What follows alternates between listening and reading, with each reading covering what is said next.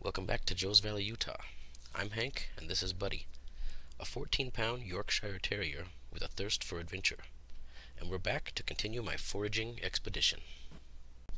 My first day of foraging led me to the eastern canyon of Joe's Valley, where I found a stream and was able to scrounge for some food. But it wasn't enough. The average person needs at least 1,200 calories per day to prevent starvation, and I only consumed a total of 30 calories for the day. So picking up from where I left off last time, I went up the eastern canyon. I'm not really recognizing very many edible plants, and none of the pine cones here seem to have any seeds left to eat. There is a lot of wild rose in the area, and the fruit is known to be edible and high in vitamin C, but it's more of a supplement than a food. I start to wonder, are the leaves edible? I haven't read anything about them being poisonous, and it would help me out to have another food source, so I decided to do a test. The Universal Edibility Test for Plants. First, choose only one part of the plant and rub some on your skin. If you feel burning, itching, or your skin becomes irritated, then stop.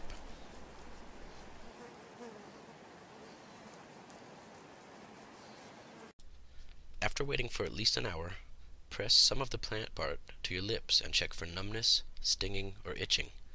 Stop the test if any reactions occur.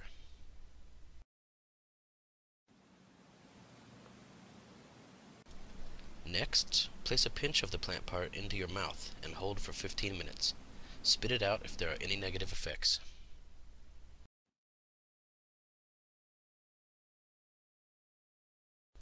Step 4. Chew but do not swallow. If no irritation occurs in the next 15 minutes, then go ahead and swallow a small portion of the plant part. Do not eat any other food for the next 8 hours. Check for nausea, cramping, headache, diarrhea, or any other ill effects. If ill effects occur, induce vomiting and drink plenty of water. Just because a plant isn't poisonous does not mean it's edible. The raw leaves I tested made me sick.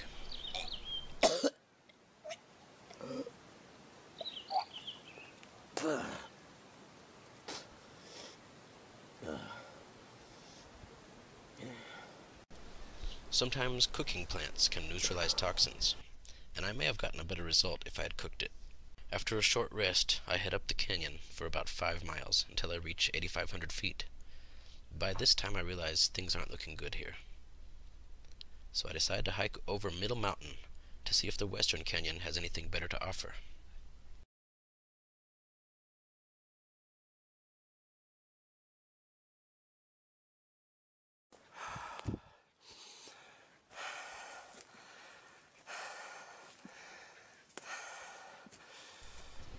The way up seems like a short hike, and before I know it, I arrive at 9,000 feet. The vegetation is a lot different up here. For one thing, there are elderberry bushes scattered over the hillside. Some are in different stages of development. And boy, are they tasty. Even Buddy likes them. I consumed about 50 calories worth of elderberries while heading across Middle Mountain, and I'm going to need all the energy I can get. Now it's a 1,000-foot drop in elevation through dense brush to get down to the Western Canyon, and I'm running low on water. I stopped to rest about halfway downhill, and I suddenly noticed a black bear standing up 15 feet in front of my face.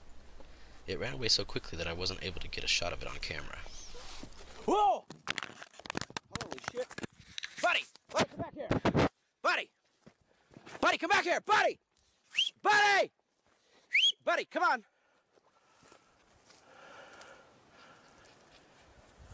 Come on, buddy.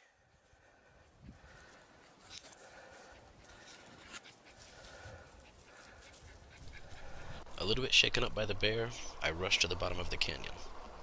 As it turns out, this canyon has an even bigger stream than the Eastern Canyon does.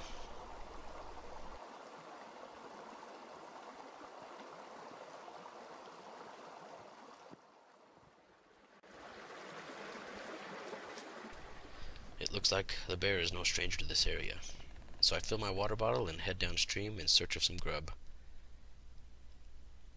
This one will do nicely. I'll hold on to that for later.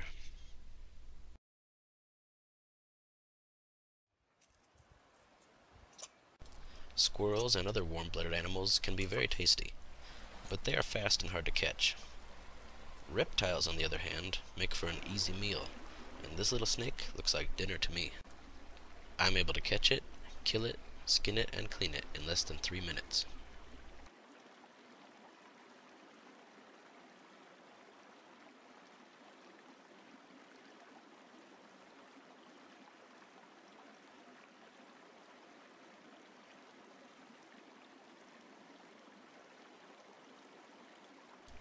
By now I am thirsty and hungry, so I build a fire and hang my plastic bottle from a rope above the heat.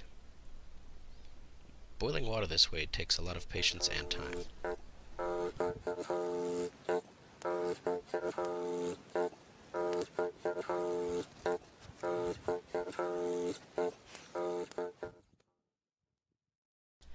After about 30 minutes, the water has started to boil, and I call it good, because it's time to eat. A recipe for wilderness stew. Start with some dandelion, add a little snake meat, 1 fresh beetle larva, and boil until well cooked.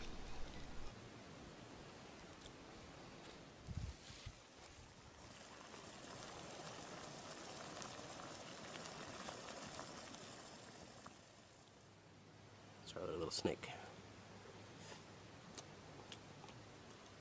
Cooked up nice and tender. Not really very much flavor. The good thing about small snakes is you can just chew up the little bones. Bigger snake, you have to take the meat off the ribs the whole time. That's nice. How about some grub? Pretty plump. Oh, it's got a lot of flavor in the grub. It's a little bacony.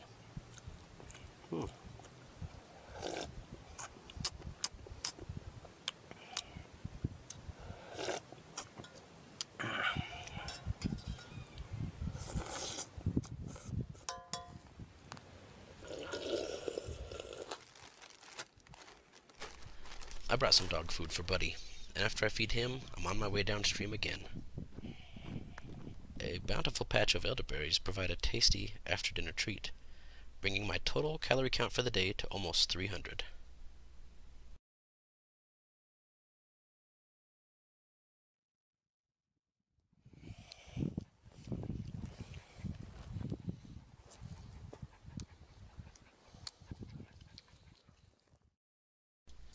I ended up losing 5 pounds in the 2 days that I was foraging.